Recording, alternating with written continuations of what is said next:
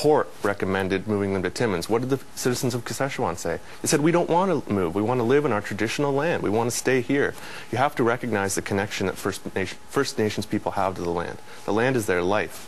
And you can't just say you need to privatize reserve land and make inputs into the free market. I mean, for First Nations people, the land is like your mother, like your grandmother. And how do you parcel up and sell your grandmother? I mean, would argue it's not a formula that you just lay on a First Nation and expect them to develop. They need empowerment. They need, whatever you want to call it, self-government. They need to be in control of their own destiny, and you'll see the results, and you see it across the country. I think preserving culture is a noble goal. It's an important goal, but it's become such an overarching goal that it has now become more important in our public policy than, in my mind, the more important objective of saving lives and making sure people have the blessings of our integrated, urban-based capitalist economy. Now, the two of you appear to be heading, if I may, maybe I'm wrong about this, maybe the perception is different, but you appear to be trying to get to the same goal. You different approaches to it. You say integration is the answer, the same opportunities as everyone else, the same kind of socioeconomic opportunities.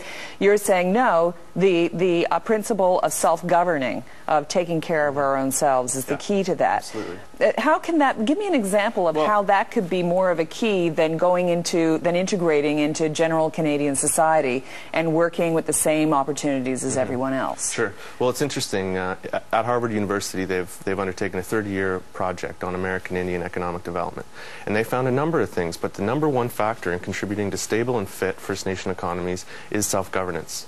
So the bottom line is First Nation peoples need to be in the driver's seat when it comes to economic development. I mean, it's not more assimilation, and it's not integration. I mean, I understand that Mr. Kay suggests that culture is what's blinding us to, enacting some kind of economic development scheme on First Nations people, but the federal government hasn't recognized culture. The policies over the last, 10 decades has been one of assimilation, abandon your culture and join our society.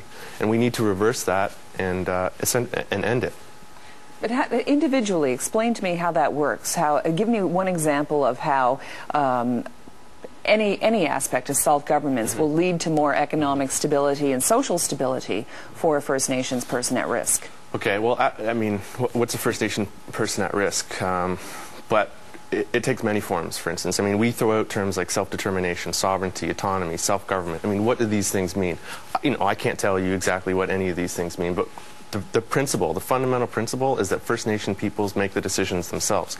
In British Columbia, the Squamish Nation, Usuyus, Millbrook, Lac La Ronge, I mean, these are communities that are taking control of their own destiny and moving forward. In the north, Anishinaabe Nation, with leadership like John Bocage and Stan Beardy, who recognize that they need control and are trying to take it and wrest it from the government. True autonomy, true self-determination can only exist when you have a local taxpayer base that is underwriting all of the society's projects. My problem with self-governance, as it's applied in Canada, is that the money is coming from elsewhere. So you don't have local Aboriginal governments who are fiscally responsible to a taxpayer base. So it essentially becomes welfare economics in another form. You call it self-governance, but without a economically responsible government that's taxing its own constituents, but is instead getting its money from Ottawa.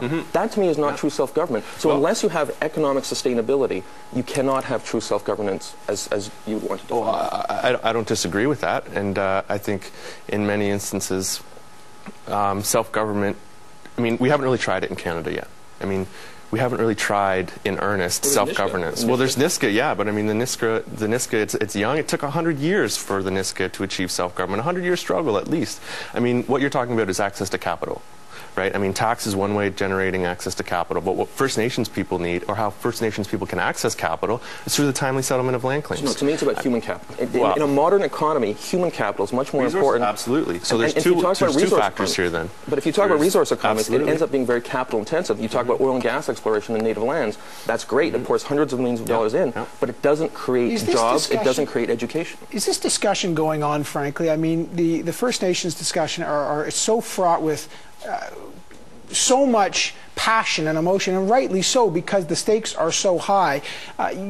Jonathan first and then Hayden, when you propose this, were you shocked at the kind of reaction you got from the First Nation community, and do you think there's a political correctness that is in some ways stopping really helpful discussion? The people I blame, first of all, in terms of the Assembly of First Nations and tribal leaders, their response is predictable.